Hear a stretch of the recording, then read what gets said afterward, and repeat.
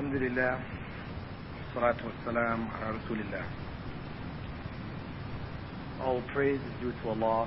May Allah's peace and blessings be on His last messenger Muhammad sallallahu alaihi wasallam and on all the prophets of Allah.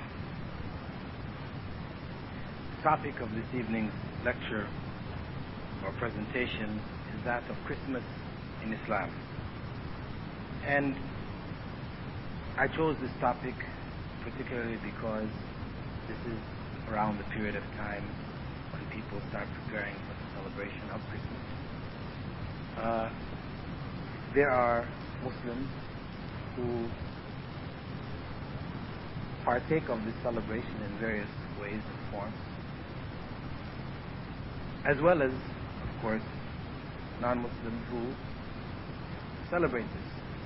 And I felt that there was some information concerning the origin and practice of Christianity in Christmas that both Muslims and non-Muslims should realize, should understand, in order to put the practice of Christmas in its correct perspective. Now, by definition, Christmas is the Christian festival celebrated on the 25th of December, commemorating the birth of Jesus Christ. And by definition, Muslims are obliged to believe in the virgin birth of Jesus Christ. It would therefore seem logical that Muslims should be involved in the celebration of that miraculous birth, along with Christians who celebrate it. Especially considering the fact that Muslims in many parts of the world celebrate the birthday of Prophet Muhammad. May Allah's peace and blessings be upon him. The goal that I would try to reach in this talk would be the understanding of this question. There seems to be something illogical there. So this is what I would like for us to look into. Find out why that is. Because I'm sure most Christians know, and most Muslims know also, that Muslims do not celebrate Christmas in general. So this evening I want to try to look to some degree as to why they don't. Now, to understand Christmas, we need to understand what it means, what its origin is, from the point of view of Christian scholars themselves. The term Christmas comes from the Old English word Christes Massi, that's Christ, Mass being that form of worship particular to the Catholic Church. And it was first used in the 11th century. 11th century. That is approximately 1,000 years after the time of Christ. In other words, Jesus Christ never referred to it, never spoke of it. His disciples never spoke of it. They didn't know it. In the Romance languages, because this is Old English, the term generally used is Dies Natalis Domini, that is, the day of our Lord's birth.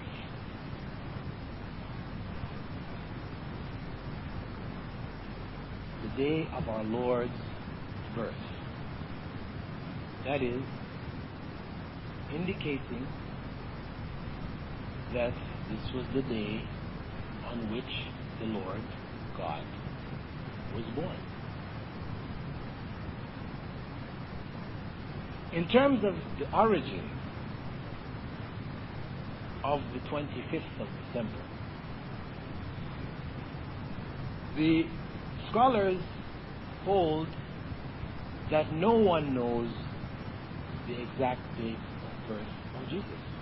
I'll quote from Collier's Encyclopedia, in which the scholars there said, "It is impossible to determine the exact date of the birth of Christ, either from the evidence of the Gospels or from any sound tradition.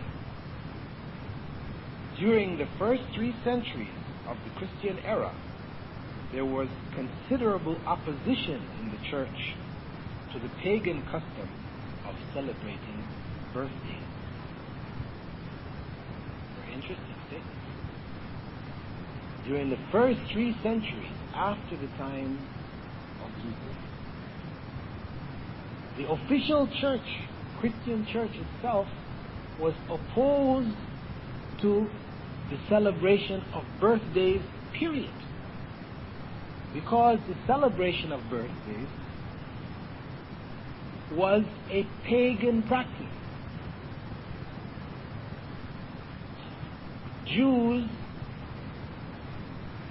never celebrated their birthdays. Jesus was a Jew. Neither he nor his disciples followed the practice of celebrating birthdays.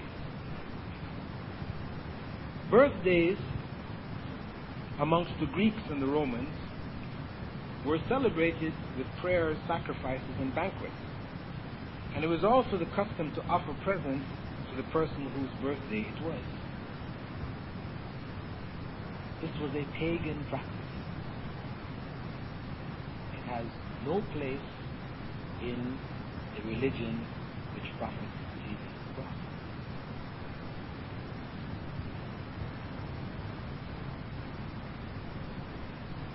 This is something very fundamental. This is showing us that the origin of the celebration of the birthday was not of divine revelation. It was a pagan practice which was incorporated into the practices of the church.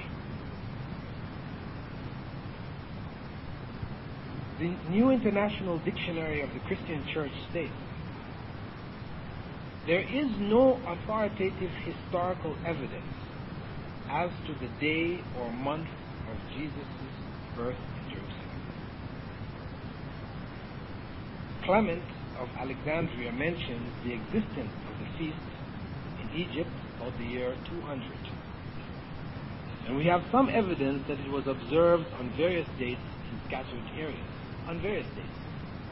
When you read the writings of the early Christian scholars of the 2nd, 3rd, 4th, 5th centuries, each one speculated on a different date as to when Jesus might have been born. There was no agreed upon date. And it wasn't until after the conversion of Constantine to Christianity that the church in Rome assigned December the 25th as the date for the celebration of the feast.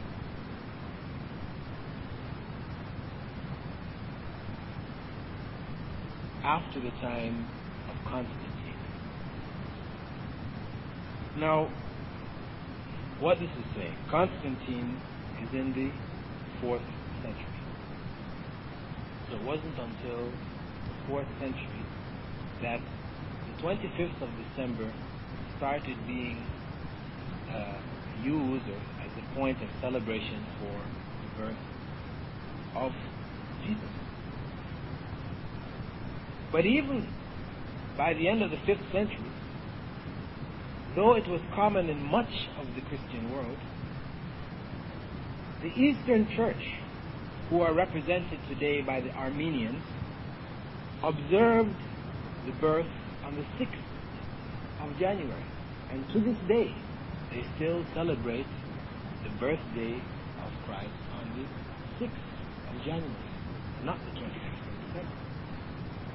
So, the question comes, where did the 25th of December come from? Since nobody knew when it was, where did they get it from? In the time of Constantine. What we find, according to the Collier's Encyclopedia, the choice of December 25th was probably influenced by the fact that on this day the Romans celebrated the Mithraic feast of the birth of the sun god. This feast is called Natalis Solis Invicti. And that the Saturnalia also came at this time. The indications are that the church in this way grasped the opportunity to turn the people away from a purely pagan observance of the winter solstice to a day of adoration of Christ the Lord. Both St. Cyprian and St. John Chrysostom allude to this thought in their writings. The 25th of December was the day on which people who belonged to a cult called Mithraism. The god Mithra was originally a Persian god who was a one-god figure. He was identified with the sun god of Rome, and his worship became popular amongst the Romans, especially the army, the leaders of the army. In fact, Constantine's father was a well-known follower of this cult, the Mithraic cult, which celebrated the birth of God on the 25th of December. And Constantine himself used to follow this prior to his conversion. So what we have here is a circumstance where the cult which was most popular in Rome at the time, that of worship of this sun god, Mithra,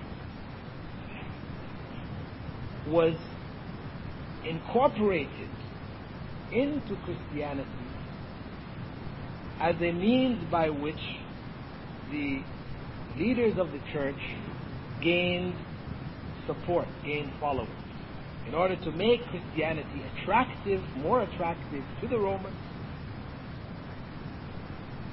and the Greeks. The 25th of December was chosen. There's also another point which was referred to here. It's called the Saturnalia. Now the Saturnalia, this feast which used to be held around the 25th of December also, this is a feast in celebration of the god Saturn. Saturn, we know it as a planet now, but that was the name of one of the Roman gods. He was the god of sowing or of seed. And his festival, the Saturnalia, became the most popular of Roman festivals. It was originally celebrated between the 17th and the 24th of December, and the 25th being the climax. 24th is the last day, 25th is like the climax.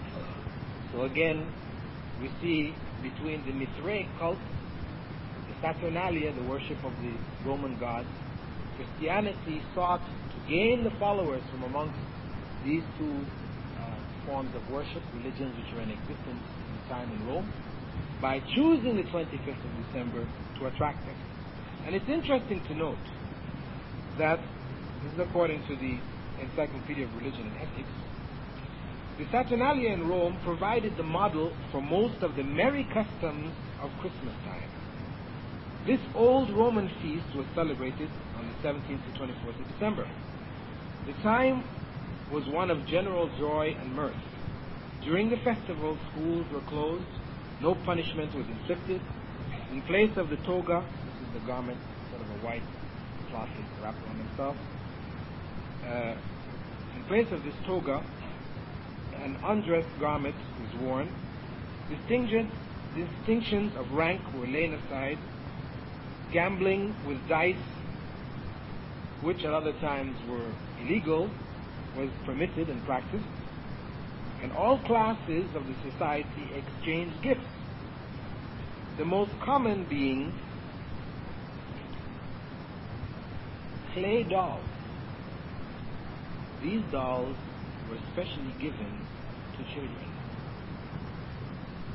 When we think back at how Christmas, those of us who come from a Christian background, the idea of the toys and that, the children, we see its origin right here in the Saturnalia, the pagan celebration of Saturn, the god Saturn.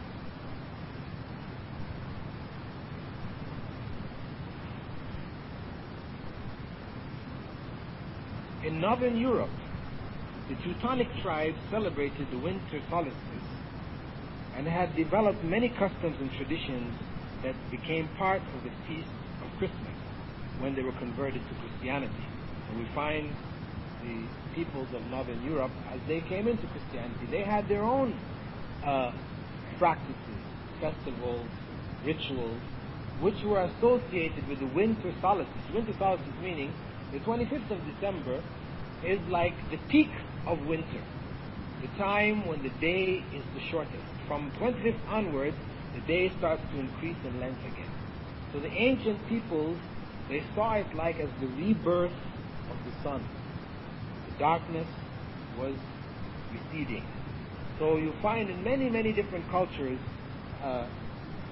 this practice of celebrating the birth of the sun, the birth of light, etc., being concentrated around the 25th of December. So the northern European Teutonic tribes, they also had these celebrations, and as I said, they brought a number of them in with them as they became Christians. In the Middle Ages, the festival became the most popular one of the year, celebrated in church and in home with a blend of pagan usages and Christian devotion. It should be noted, however, that this did not go without any resistance from some people within the church, because Collier's encyclopedia states, the suppression of the Mass during the Reformation led to a sharp change in the observation of Christmas in some countries. In England, the Puritans condemned the celebration, and from 1642 to 1652 issued a series of ordinances forbidding all church services and festivities. This feeling was carried over to America by the Pilgrims, and it was not until the 19th century wave of Irish and German immigration that enthusiasm for the feast began to spread throughout the country. Objections were swept aside, and the old traditions revived among Protestants as well as Catholics. So the church, we find in the 17th century, in England and in Europe, opposed Christmas. They tried to stop it. They banned the celebration. And initially those who went to America, that was their attitude. But because of the fact that Christianity does not have a found or a sound basis in revelation that is used as a means of determining right and wrong in terms of its practices, then it becomes a question of what is most convenient, who has the most say, what idea is most popular, and we find the religion changing, to suit the time and the place and the people. This is how it has been traditionally. That's why any effort to try to go back to the sources of Christianity, to its purity, fails, because the very sources of Christianity in revelation have been lost. The Christmas tree decorations, the common practice for Christians and Christmas is to make a Christmas tree. Some authorities consider the Christmas tree a survival of pagan tree worship and trace this back to ancient Rome and Egypt. The use of evergreens to decorate homes at Christmas time has an unmistakable pre-Christian origin. During the celebration of the Roman Saturnalia, laurel and other greens and flowers were used extensively for processions and home decorations. In northern Europe, evergreens, because they did not die in the wintertime, became symbolic of eternal life and were almost objects of worship. Mistletoe was sacred amongst British Druids and were believed to have miraculous powers. So we see, usually the decorations, you see this green, they call holly, mistletoe, these different green plants which are used to decorate the homes, etc. This is coming from the early pagan beliefs in these various plants, either as gods or close to God, or as having certain miraculous or supernatural powers. And this has become a standard practice in Christian tradition. So now, after we've heard all this, and this is without even going into Santa Claus, and that's a whole another story in itself. Having understood this, it is then incumbent on those people who consider themselves to be Christians, followers of Christ, those who like to quote John 14 verse 6, I am the way, the truth, and the life. No one cometh unto the Father but by me. I am the way. Jesus' way was the way to be followed. Those who consider themselves Christians should question, are we in fact following the way of Jesus? This celebration of Christmas has nothing to do with the way of Jesus. He neither celebrated his birthday, nor did his disciples celebrate his birthday. And all the pagan practices which have been added to the celebration of Christmas can in no way be pleasing to Jesus, can in no way be considered a part of his way.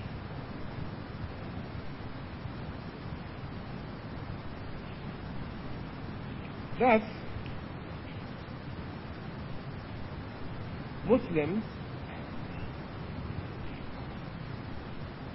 are not allowed to join in the celebration of Christmas, or to offer Christians Christmas greetings, that is, like saying Merry Christmas.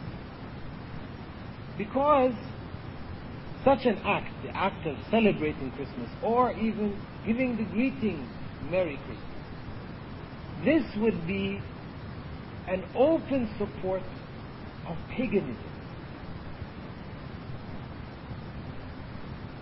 Some people would say, well, Christians, they wish us, Eid Mubarak. When Eid comes, when we have our festivals, so why shouldn't we wish them also Merry Christmas? Well, the two things are not the same. A practicing Christian, if you were to ask him or her to join in the celebration or to give the greetings to a Satan worshipper, you have people who call themselves Satan worshippers. They worship Satan as God. And they have their rites and rituals and practices. They have their celebrations. It might be, or maybe they're witches or warlocks. People around today saying we're witches and we're warlocks. We have our celebrations, we get together, we have these things. For a practicing Christian, if they were asked to join in these celebrations or to offer people the greetings of these times, a practicing Christian would say, no, how could I do this? This is paganism. Something which would obviously be displeasing to Jesus. Muslims are in a similar light with regards to Christmas. How can we share in or offer the greetings to a pagan ritual? No way. Whereas, if a Christian offers Eid Mubarak, blessings of the festival, to Muslims, the Eid al-Adha, what is Eid al-Adha? This is a time when Muslims sacrifice an animal in commemoration of the sacrifice of Abraham, Prophet Abraham, who is believed in by both Muslims and Christians. That sacrifice which he made, something which is highly admired and honored, this is what is being honored. This is what is being commemorated. So for a Christian to offer Eid greetings, they're not doing anything which is against the religion in the sense of the teachings of Christianity. No. That sacrifice is something confirming part of the beliefs of Christianity.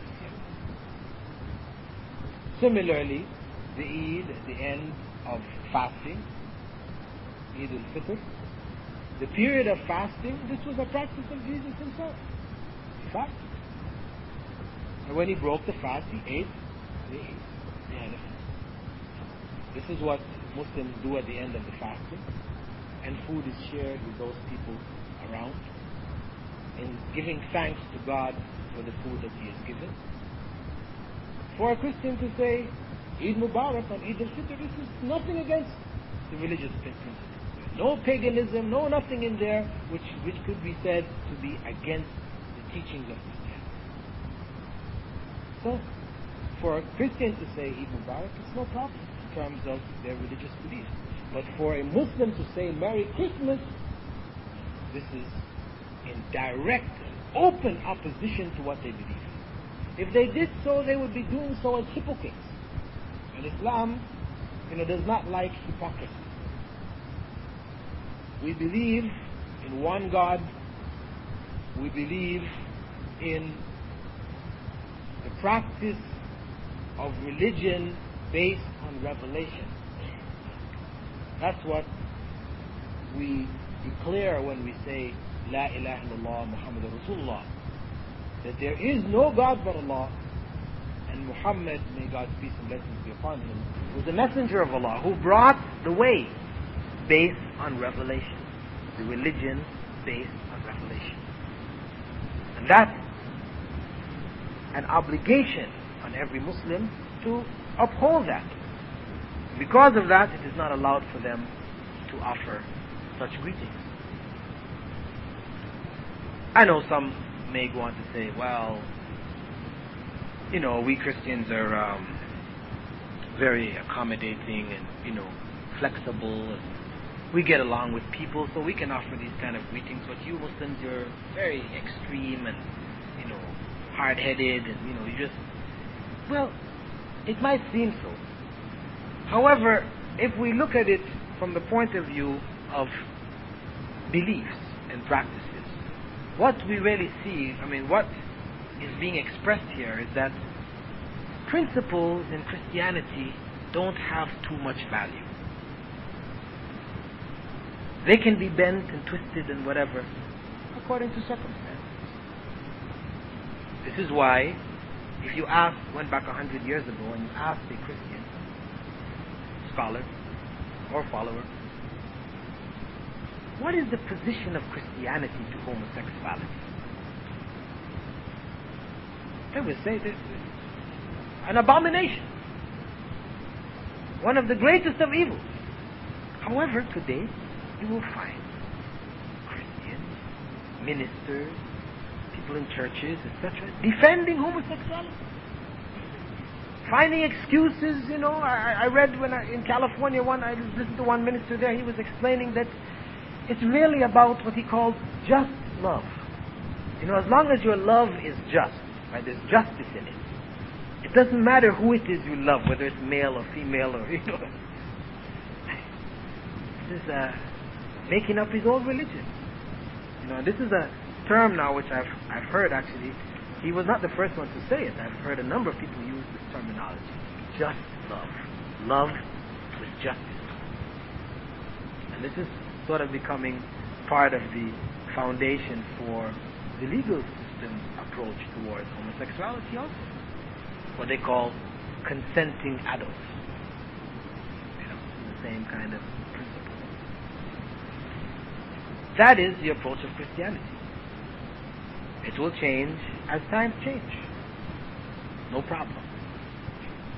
You go back to the time of Christ and you look at the women who are around Christ, as they are portrayed in the church today when they paint pictures of Mary, and even though it's clear in the Old Testament, Ten Commandments, that it's prohibited to make any graven images, but in any case, it's very common now in the churches. You'll find them painting pictures of Mary, Mother of God, Mary, Mother of Jesus, Mary Magdalene, and all the different others. But always when they're painted having these scarves, loose flowing, long clothing, not exposing their bodies. And when we look at the early generation of nuns coming out of Catholicism, that's the way they were dressed. Whereas when we look around today, we see the average female will be wearing clothes which can expose as much as possible. Even the nuns have shortened their dresses and their sleeves, and the thing used to cover, the habits they call, which used to cover them, maybe just a little thing on the top of their head now, with little pieces on the side. It's modified and changed with the times. So the truth, what was right and what was good in the time of Jesus is no longer right and good. It's inappropriate. See, whereas the Muslim view, the Islamic view, is that what is right and good in the time of any prophet is right and good for all times. The truth is the truth. It's not something which varies from time to time, place to place, people to people. Everything is relative. This is what sort of, secular civilization tries to promote now. Everything is relative. One man's meat is another man's poison. What Hitler saw as good, we all look at as being bad. This is playing with people's minds. Because in fact, what is really evil, what is wrong, which has been defined by the prophets, this remains a constant. And unless the truth is maintained, the way of life that was brought by the prophets is maintained, then people deviate. And when they deviate, they go on the path of Satan. And this is why you will find, coming out of those who have deviated, the worst of ills, sicknesses, suicide. America, which is, considered like the top in technology, but the rate of suicide in the society is incredible. And you have millions of people who live and die on the streets. Homeless people, millions.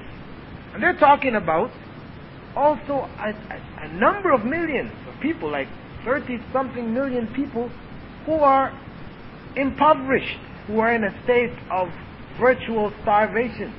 This is why a number of people in the States now are saying, what are we doing sending all this food out, aid and so on, so on? Our people in our own country are not receiving this aid. There are people who are dying of malnutrition.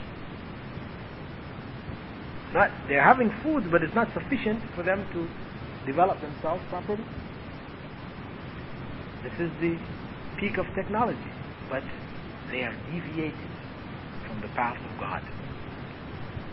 And religion has followed behind them.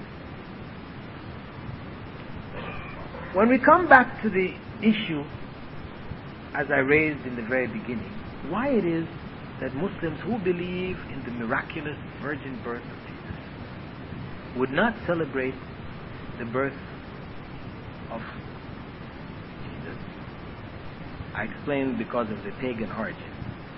But I mentioned, considering also that Muslims in many parts of the world celebrate the birthday of Muhammad.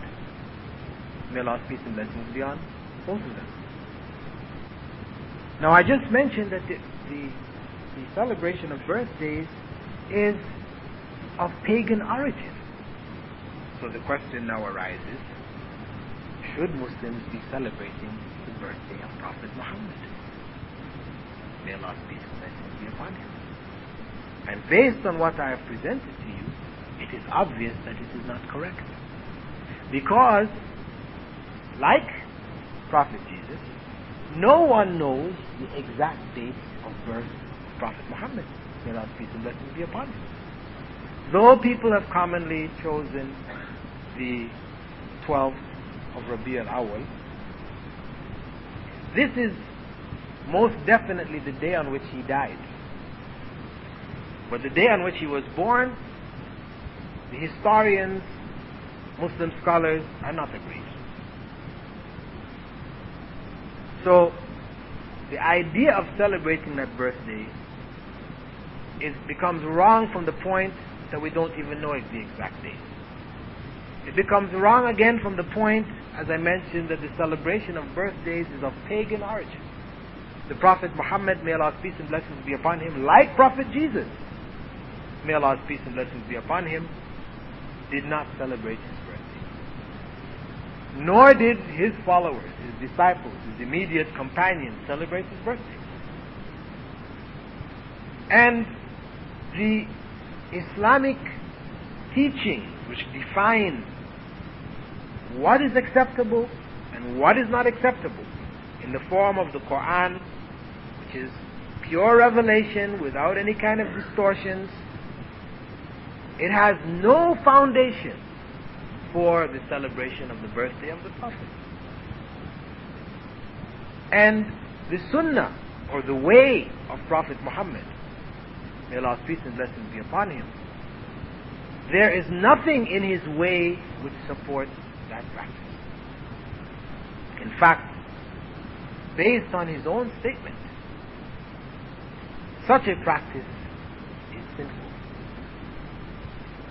The celebration of the birthday of the Prophet is in fact sinful, because Allah has said that the religion was complete in the time of the Prophet Muhammad.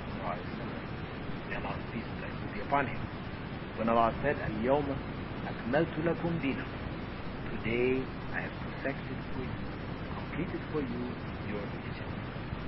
And the Prophet Muhammad, may Allah's peace and blessings be upon him, himself said, "Ma taraktu shay'an yuqarribukum ila Allah illa wa amartukum bihi." I have not left aside anything which would bring you closer to Allah, except that I have commanded you to do it. Anything, because when we do any act of this nature, the act of celebration of the Prophet's birthday, this is an act of worship.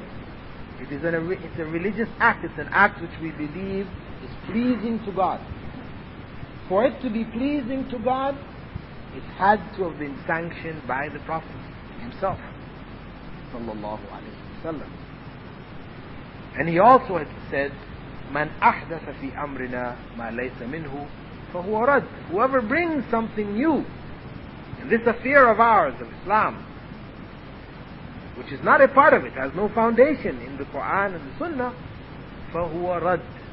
It is rejected, unacceptable to Allah. So, from that, we can conclude that Christmas has no place in Islam. It is not allowable for Muslims to celebrate Christmas, to join in those celebrations, to give the greetings of Christmas. And also that those who celebrate the birthday of the Prophet Muhammad sallallahu alaihi wasallam, they are doing themselves harm, because they're doing something which is not pleasing to Allah. It is something which is disliked by Allah. It is an innovation, and Islam is very strict about innovation. This is why if you were to go back 1400 years, back to the time of Prophet Muhammad sallallahu alaihi wasallam, you would find that the general practice that he followed, he and his companions, the same practices followed by Muslims throughout the world. The more closely they follow it, the better off they are. The less they follow it, the worse off they are, both spiritually and materially. So, I didn't want this to be an especially long talk, because the topic is not really that complicated. I just wanted to give you some insights into the origin of Christmas, from a Christian point of view, Christian scholarship, so that for those of you who are Muslims, as this time draws near, if you are invited to such celebrations, or you are asked to give the greetings, that you'll be able to give an informed answer as to why you cannot take part in these things. And for those thinking Christians who want to find the truth, the way about which Jesus spoke, then I've also provided some information which is accessible. It's not very complicated. I just went to some encyclopedias, and took for a Catholic dictionary, etc. Just took from these basic sources which are available. We can find out what is the origin of things, find out whether it in fact is an acceptable practice. Because religion is not something which is man-made, in the sense that human beings are the ones that put it together as they feel like. If it is to be the religion of God, then it must be based on revelation. Everything that is done has its basis, its foundation in revelation. And you will find that truly only in Islam. That whatever is ascribed to Islam, not necessarily ascribed to Muslims now, because you may find Muslims doing all kinds of things, much of it not related to revelation. But in terms of the religion itself, which has remained pure in the sense that anyone who wants to know what is Islam, they can find out, and you will find that each and every practice, each and every principle has its foundation in revelation. I would like to give you all an opportunity now to express any questions you'd like to raise, on the topic of Christmas or the celebration of the Prophet's birthday, which is called Mawlid and Nabi, or Mawlud it's also called. And the practice of its celebration began in the 11th century, right? 11th century, that is some 400 to 500 years after the time of the Prophet.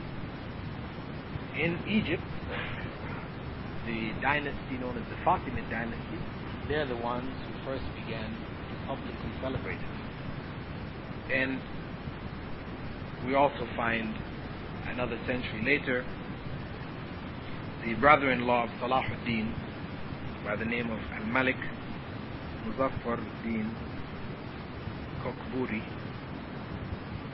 celebrating at Arbala the birthday of the Prophet.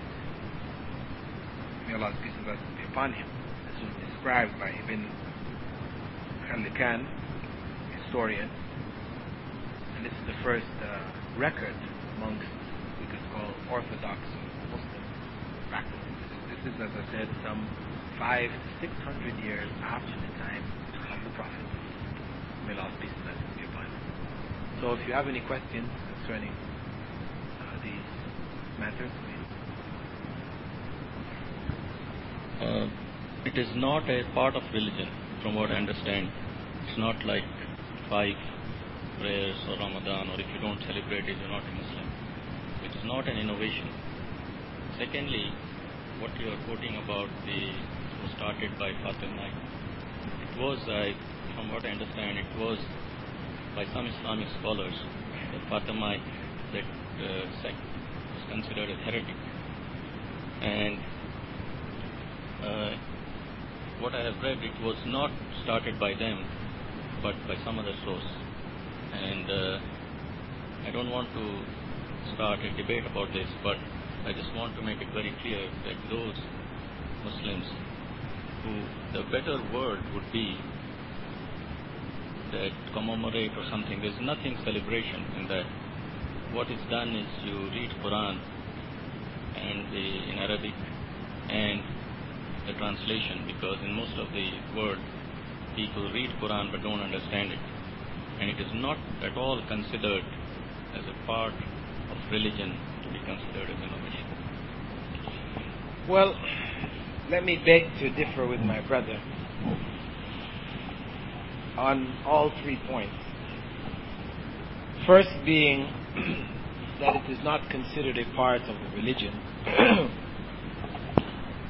I would say that in most parts of the Muslim world, if you express to them that you do not believe that this day should be celebrated, you would find people looking at you very negatively. People hold to it quite strongly. And when they do it believing that it is pleasing to God. They're not going to do something which they don't believe is pleasing to God. They're doing this, whether it's reading the Qur'an on that circumstance. And as I said, you mentioned that what is done in the Mawlid or Mawlud is just reading the Qur'an. That may be in your small circle. But when we go around the Muslim world, we find something else. We find celebrations looking like Christmas. People singing songs and, even dancing and music and, all kinds of stuff going on. And much of these songs they call qawali and all these different types of, qasa'id and things which are used. When you look into the meanings of what are being said in these various verses of poetry, they are attributing to Prophet Muhammad, may Allah's peace and blessings be upon him, attributes which belong only to Allah. So you find shirk in much of what is recited. And as I said, the practices go far beyond what you speak of. Maybe some people, a few, maybe people have reflected more on the religion, realizing that these other practices are a bit extreme, and they try to bring it down to something simpler, just reading Quran and so on and so. But I will question them, why do you pick that day to read Quran as a group? Because you believe that's the day on which the Prophet was born. So you are celebrating his birthday.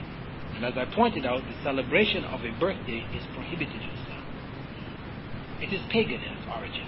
Muslims did not celebrate birthdays, nor did Jews, followers of Moses, etc. Celebration of birthday was known amongst the Romans, the Greeks, the Egyptians, the Persians.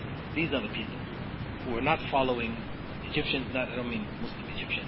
I mean like the pharaohs. So please don't take this as any personal attack or anything, okay? The people, peoples of the past, the pagan peoples, these are those who celebrated birthdays.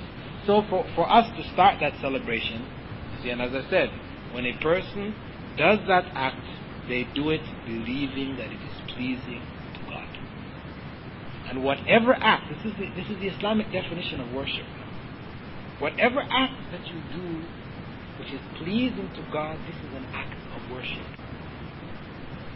This is why the whole of the Muslim's life becomes an act of worship.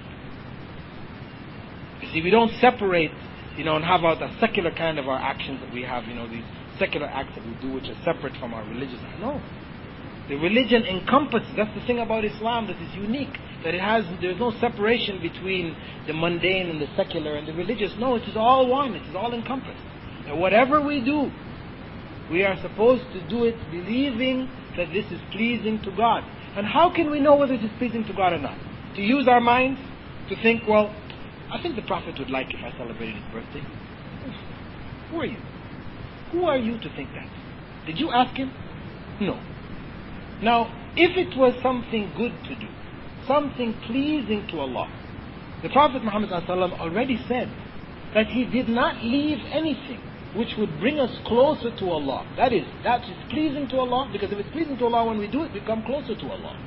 He did not leave anything which would bring us closer to Allah, except that He told us to do it. Finish.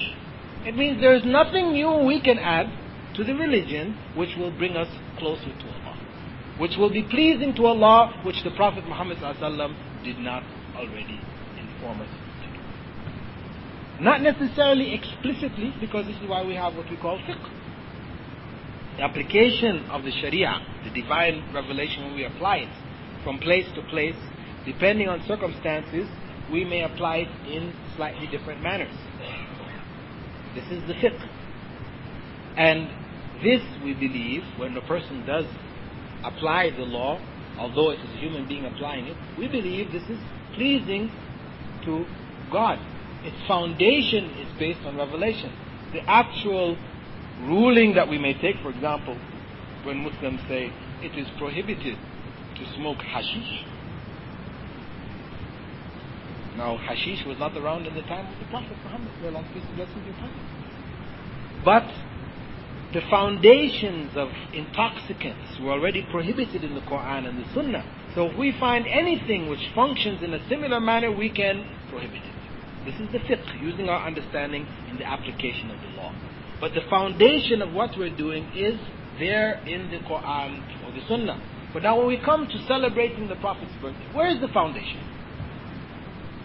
What is the foundation on which we are going to base that practice?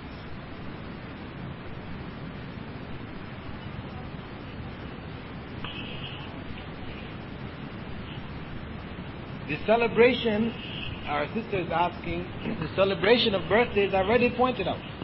This is pagan in its origin. As Muslims, we do not partake of pagan celebrations.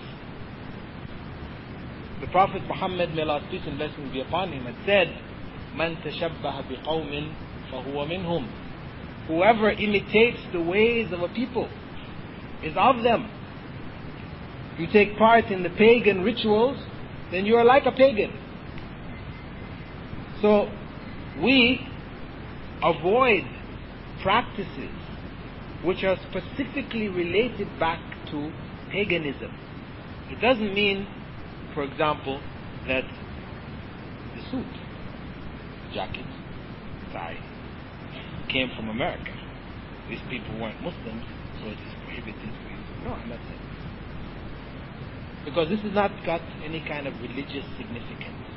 It's not linked to. If it were, for example, in the form of a robe which is worn by Catholic priests, for example, if they had a particular robe, they do have different robes that they wear for certain ceremonies, etc. For a Muslim to take on that particular dress is prohibited.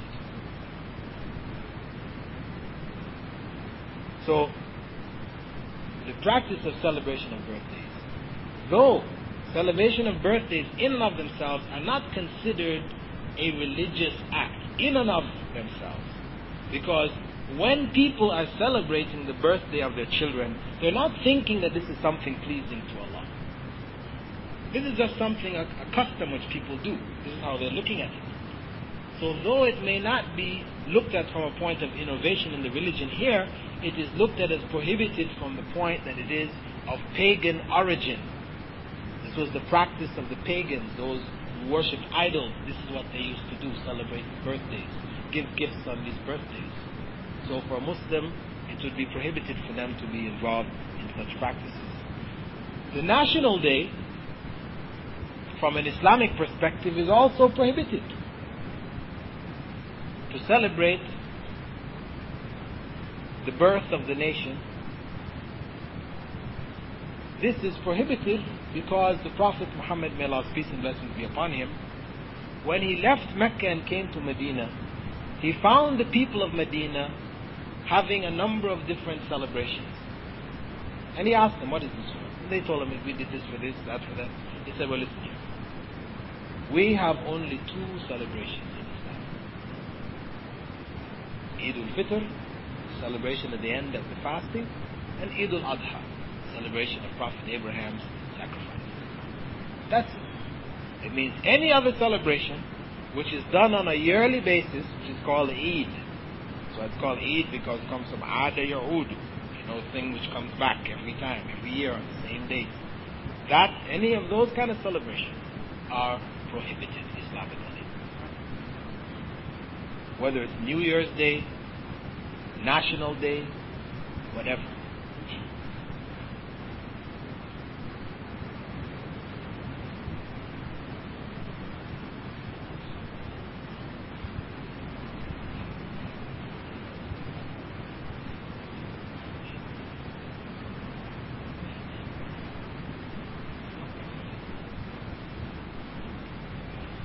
According to what I'm saying now, what you do is you try to sit them down and say, do you know where Christmas came from?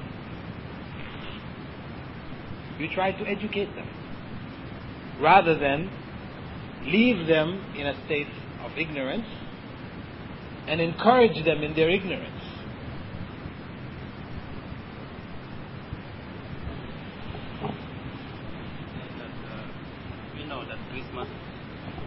We know that Christmas celebration is very important in the Christian point of view.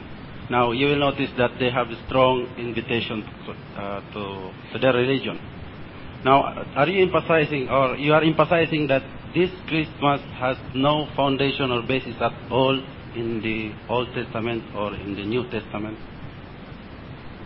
Yes, this is what I'm saying. That's not what I'm saying, actually. This is what I quoted from you. The scholars, Western scholars of Christianity have said that themselves. Christmas has no basis in the Gospels or in the practice of Jesus, Old Testament or New Testament. It has no foundation. This was the whole point of what I expressed here. The 25th of December, where it came from. Celebration of the birth. Where did it come from? The church prohibited it at one point. The early generation, the first few hundred years, they prohibited it. They banned it. Later on, those who were in favor of it, who were pushing paganism, it became popular. And again, back in the 17th century, they banned it again. So if it were something which had a foundation in the Gospels, historically, then the church would never have banned it.